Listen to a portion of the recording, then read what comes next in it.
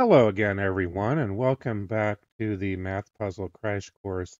I've got an interesting little puzzle here. It's a pretty simple one, but one that confuses a few people and one that you might have to think about a little bit here. But the question here is a bat and a ball cost $1.10 in total. The bat costs $1 more than the ball. How much does the ball cost? All right, well, let's think about that one second here. I will say the knee-jerk reaction, and I was guilty of it too, just without even thinking. But the knee-jerk reaction is to say that the ball costs 10 cents because $1 plus 10 cents equals $1.10. But however, if you think about it, if the ball costs 10 cents, the bat can't be worth $1 more than the ball at $1.10, right? The bat can't be worth $1.10 because $1.10 is what the bat and the ball together cost. So you really have to work this one out to see what the answer actually is. So it's a nice little teaser. First of all, what I like to do is, you could use X and Y or A and B as variables. I'm using variables here. I'm calling bat and ball.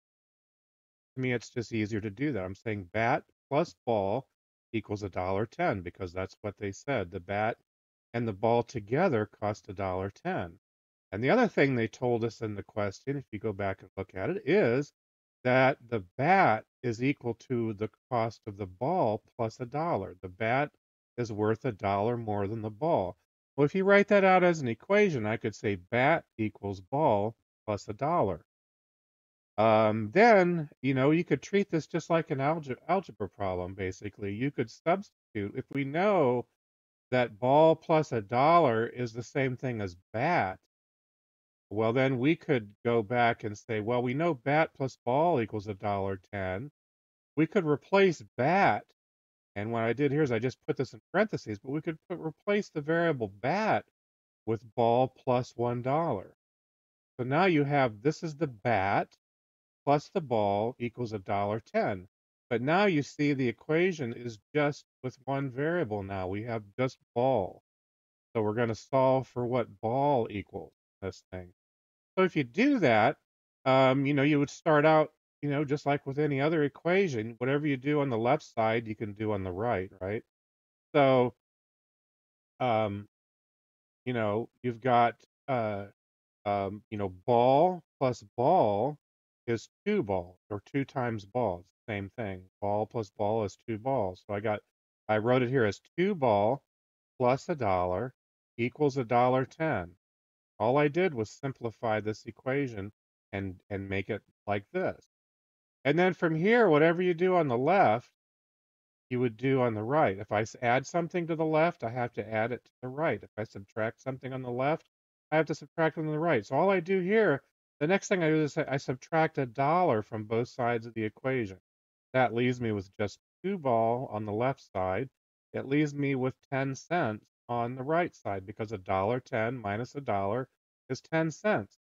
Well, now you could divide both sides of this equation by 2. So instead of 2 ball, you're just going to have 2 because 2 divided by 2 is 1, right? You have 1 ball, and 10 cents divided by 2 is 5 cents. So it's a nickel. So what does that tell us? It tells us right there that the ball is worth a nickel, not 10 cents.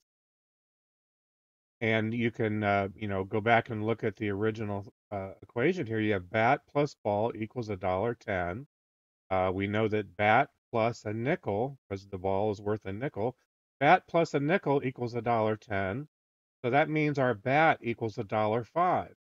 Now, does that satisfy what we were told in the beginning? Well, yeah, it does. And we can go back up and look at that. Let me see if I can go back up there. Says a bat and a ball cost $1.10 in total. The bat costs $1 more than the ball. Well, we just figured out that the ball costs a nickel. It was 5 cents, right? So what's $1 more than 5 cents? $1.05. So we'll go back down into them. Yeah, it is.